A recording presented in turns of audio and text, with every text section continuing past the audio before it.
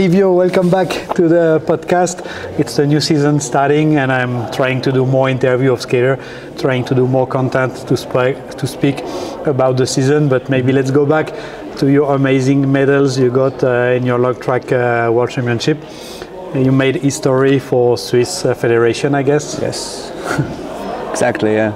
Yeah, it was the first ever medal for Switzerland at a speed skating World Championship.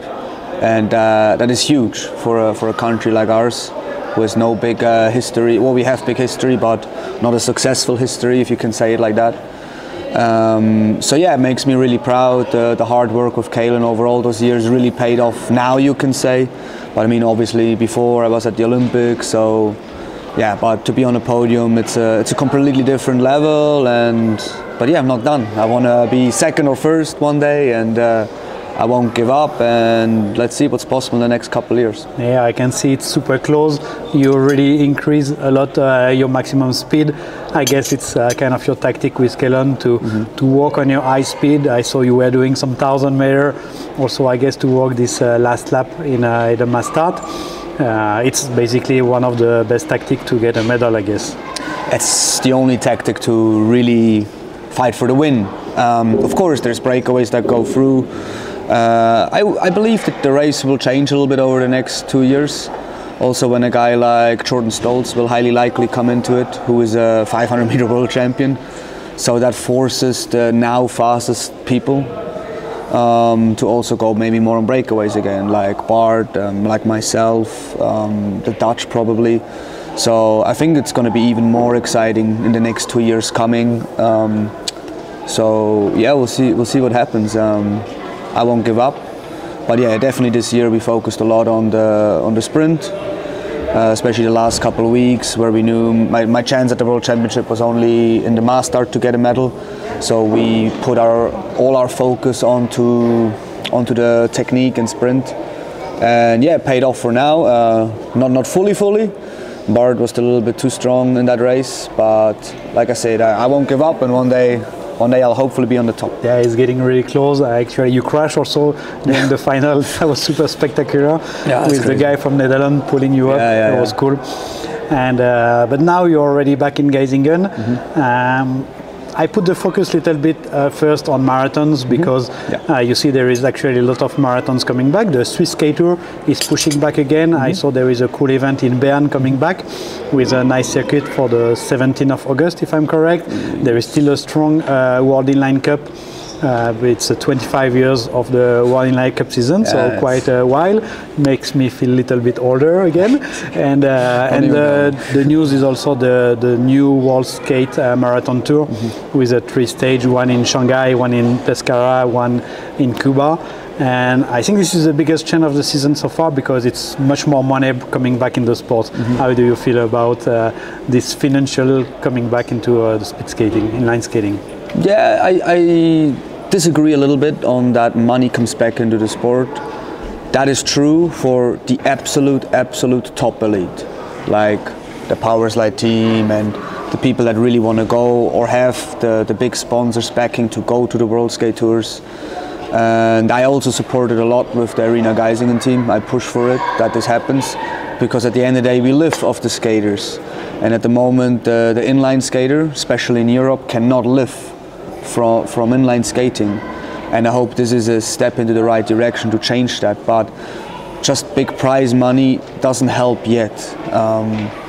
This needs to be bigger, needs to be better. I see it as a great starting point, but we need to keep pushing in those next years to get hopefully salaries for athletes back, that they can actually focus more on training, focus more on marathons. Because to be honest, I completely missed the marathon scene. I grew up with a marathon scene in the Swiss Inline Cup back in the day. I saw everything when Massimiliano Presti was winning, or Joey Mentia, or even earlier than that. So I grew up with that, but I didn't grow big with that. So for me, I only existed on the track. The marathon scene was basically dead the last couple of years. So a lot of props to the World Inline Cup that they kept it somehow going when they could have just let it fall. But that maybe would have been even more the death for our sport. So I'm really glad to see that the marathon scenes are slowly coming back. And I myself will do a lot more marathons this year, which is also great preparation for my ice seasons. I will do a lot of Swiss skate tours. I won't be able to do the World Skate Tour in Shanghai yet. Like I said, it's still financial a lot to go to these races. So we will definitely send some arena guys and skaters, which is a great news. But myself won't be there yet. But I'll be definitely doing Pescara and maybe the one in Cuba. Okay, yeah, for sure. I think 3 stages is not too much or so. It's important to start with this kind of number of stages. If the World Skate Tour was starting with also 6, 7 stages, it would be too complex, because there is still the Swiss Skate Tour that is having, I think, 5 stages. The World Inline Cup is having 6 or 7 stages with different levels. So. Like you say, the team are not so strong yet enough. Exactly. So they need still to have some power to bring the skater to the race, and then maybe one day be able to pay back the skater. Yeah, but, absolutely. I think to be able to pay back the skater, the sales need to be pushed also. Everything. It needs to be pushed on every area. It's from the kid to the master to the speed skater.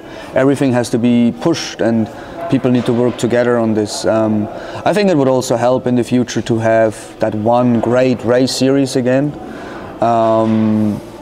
I really hope this is going to happen in the future. Whatever it's going to be called in the end doesn't really matter. But it needs to be the high class level on the marathons. It needs to be events like the Arena Geisingen 2-3 a year.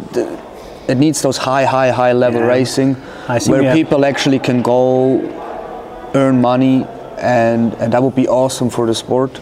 But like you said, it takes time, and this is also the problem. Right now there is maybe a handful of proper marathon skaters, but I really believe if a race series like the World Skate Tour, this year it's going to grow to maybe 10 proper marathon skaters that really are focused on it.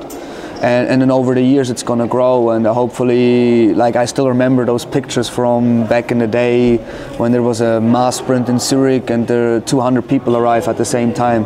It was amazing to watch. It was goosebumps for me as a little kid to watch that, and just the sheer thought of that coming back will be absolutely unbelievable. Yeah, it's already still there on the track, and if you look the race like the Geisingen, it's gonna be in little more than 1 month from here now, and the level is crazy. You can see the registration was open, and in 15 minutes all the senior spot was already filled. So that shows how many people want to come to this race. And for me, it's important in the sport we have this marathon scene. And it's nice to have different series. We don't need to focus on only one series. I think having a choice with the Swiss Skate Tour Week and World Skate Marathon Tour is nice. It would be nice if there is also a World Tour for the track races. Like the European Inline Cup is doing a good job. But when I look Arena Geisingen race, it's almost too big now. Exactly. It's almost like we would need also 3 events for track.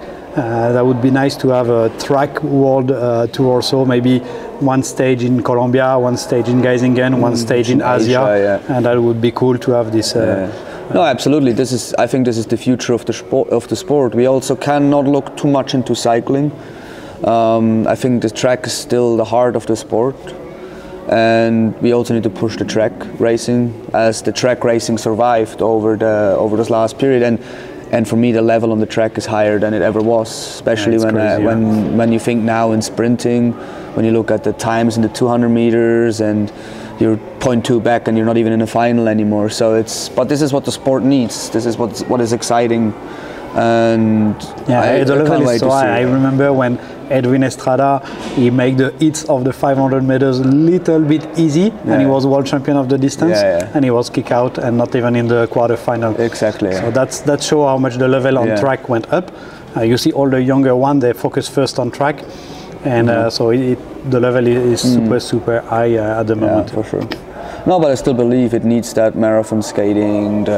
It's the classic move, because at one point it's also, there is not enough professionalism in our sport at the moment. This is why so many inline skaters go to the ice. Also, of course, with the Olympic dream in mind. Like, it is the same for me. I cannot live off inline skating. I can live professional sport, because of ice skating. That was actually one of my points from this podcast. I guess your passion is first on inline. Do you think if you had been able to live and win quite some good money on inline skating, do you think you would have still moved on the ice? I don't know, to be honest. It always, a lot depends on timing as well. So I was also skating at an era, or came into the sport at an era where I was so far away from the top, because I remember I came in, Bart Swings was already there, of course, but you still had Alexis Contat, you even had Jan Guya there, still there. Peter Michael was there, and for me those guys were so far in front of me, and I thought I'll never reach even closely that level. Then I got the chance to start training a lot with Peter Michael, and I could really claw my way onto him and get better every day, and suddenly I had a training where I was better than him, and yeah, so this is where I found my groove. And how many years it takes? Because when you say this, it reminds me a little bit Felix Reinl also. For like sure. when you were maybe in your 20s, you feel like the top level is quite far, but it seems you work so hard for so many years, but with so much consistency, that now you also reach that high level. Yeah, obviously. Like I still am not Mr. Consistency like Bart Swings, for example, but I definitely reached a level now where I can call myself world-class inline skater. And obviously the professionalism on ice helped me. Like I said, back in the day, it helped me that I had amazing training partners. Like, actually it started with Scott Arledge. Kalen Dobbin, of course, took me in under his wing, and then continuous training with high-level partners. Then after my last junior year, I got a chance to go into the Power Slide World Team, and this was really the big change for me, because there I said, okay, Livio, now it's time to work even harder than ever to prove that you belong in this team, because for sure people thought, why is Livio in this team? Like, he's not ready yet for senior level. But this is awesome that Power Slide gave me the chance back then. So it gave me so much chance to be in a professional team of guys like Bart or Peter and all those people, and to be able to also train with them. That really helped me a lot and become more consistent. Yeah. This is where you realize kind of the gap and the effort you have to put. Exactly. Yeah, for sure. And also maybe like you say, you feel you're not there yet, and you have to prove, like say people say, hey, why Livio is in the team? Yeah. But for sure it takes time also to grow in the team to reach the level. Yeah, for sure. It's super difficult. For sure. No, the thing was also, already back then I had flashes of being good or having good races, but I had maybe 1 or 2 a season. For example, I remember one of my first year senior, I got like 2nd in the heat here in the flying lap, and then 4th in the final, and everybody's like, oh my god, where did that come from? And so everybody, or like the people in Power Slide, knew the talent was there. It just needs time to develop. And then obviously what was hard too, back then I started also ice skating at the same time, so to have the double season when I was so young was really hard for me to manage for a couple of years.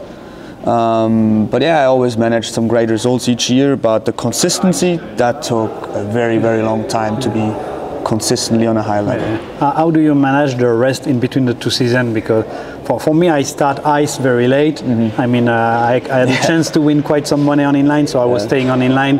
But really, at the end of my career, I did 5 years of ice and some double season, which I managed pretty bad actually when I realized back in the days. And how do you do now? You guys have more experience about it. You start ice and inline earlier. I guess you were maybe in the 20s, something like this. How do you manage your rest between those seasons? It is just the management of trusting in your coach and the plan they put together. And I think it is what helped me a lot is in the start, when I started, I had ice coaches and inline coaches. Or I had Kalen Dobbin on inline, and I had specialized ice coaches on ice, which were amazing. Like I was able to train with Jeremy Waterspoon, for example, who's one of the greatest skater of all time. And he helped me a lot, especially when I was able to skate behind him. But to be honest, what he was talking about in the training back then, I didn't even understand, because he was so detail orientated. He was quite new into coaching. He was a super high level coach, and I simply didn't have that level. I was a 38, 39 second skater in the 500 meter, a 650 skater in the 5K. So that was too high level for me. And this is where I asked Kalen for help and asked Kalen, what do I need to do? And he just said, you're an inline skater, you're different. We need to start on the basics. So this is really the step we did on the ice. We had to go completely back to basics to learn how to skate, which was maybe not the best right at that time, but in the long run it definitely helped me. And also keep doing a lot of skating in the winter, which is not normal for ice, so to keep the condition also for the summer coming. So like then I realized, okay, it really helps to have a coach all around the year who is on the same length, same page basically. Or if I don't say it doesn't work with two coaches, as long as they're on the same page. But back then I was just going into a program, into another program, and then into the next program. And then it got really, really difficult, and the body couldn't handle it, the mind couldn't handle it. So it was a lot of learning years to learn how to do it. I still don't say we know everything now, but we know a lot more, and this is also awesome now when we can see new inliners come and help. They reach so much faster their potential than I have. But you learn out of mistakes, right? It's like every generation of inline ice skater are bringing more knowledge, and the transition is easier and easier to do. I feel it's still super complex and hard, of course, because both sports are high level, but it looks like the transition is easier a bit. Maybe also the way inline skating is changing. We have bigger wheels, we have higher speed, so at the end the rhythm of skating is more and more similar. And maybe I'm wrong, but when I look at the long track races, I also feel they skate less with longer step than before. They make much more rhythm in the skating, which is going more similar to inline skating. So maybe the difference between the two sports is getting smaller and smaller. Yes, when you see earlier back in the day, I think Sven Kramer's world record when he did his 6:04 in 06, 07, he did six strokes on the straight, super long rhythm and loading and holding and stuff. And a lot of people for many years tried to teach that. But also, first of all, each skater is individual. Now you see people doing 8 steps by the end of the race, even 10 steps on the straight. But the only skater still on 6 is Giotto probably. And then in the corner, Niels van der Poel brought in a whole other level of rhythm. So of course it's changing, but that's sport. If sport doesn't evolve anymore, then something's wrong with the sport. Does it come also a bit from the blade? Did the blade change a bit in the last 5-6 years to create that change? Or? There's some new models came in. I don't know how much the metal changed. I'm not too much involved into the technical aspect there. But the blade's definitely been better, more consistent. So I don't really think that is the reason though. I still think if the best skaters skating on the Naganos or the maple blades, I still think they do very, very similar times to what they do now. I think the training programs evolved. Then the material didn't change that much. We're still skating on basically the same Nike cut suit from the 2000s. It's just different names on the suits now, but everything else is pretty much the same. Okay, cool. Thanks, Livio, for this little interview. I appreciate you share your knowledge, and it's always nice to see you here in the Arena Geisingen. It's your home for training. For sure. Thank you, Pascal. Thank you. See you very soon, Livio. Awesome. Thank you.